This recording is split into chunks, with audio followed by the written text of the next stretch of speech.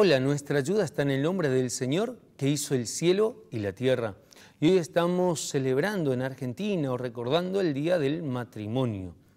Qué gran frase el tema de dar la vida por amor a una persona, unido al matrimonio. Y sabemos que el matrimonio es una de las vocaciones por excelencia que apuntan a la vida, al amor, a la felicidad, a la fecundidad, en el trabajo, en el servicio y también para la vida del mundo. El matrimonio no se encierra en el egoísmo, ni en el machismo, ni en el feminismo, sino en el bien de la persona amada, con altruismo, con entrega, con generosidad, con un valor, con coraje, con dignidad. Ojalá que también podamos apostar en nuestra patria por un matrimonio auténtico y real, donde el varón ame, cuide, defienda a la mujer y viceversa, la mujer ame, cuide, defienda también al varón, donde haya respeto, valor y dignidad, donde cada uno encuentre su lugar, sin agredir, sin herir, sin lastimar, donde encuentren realmente esa complementariedad para la plenitud del alma y del corazón,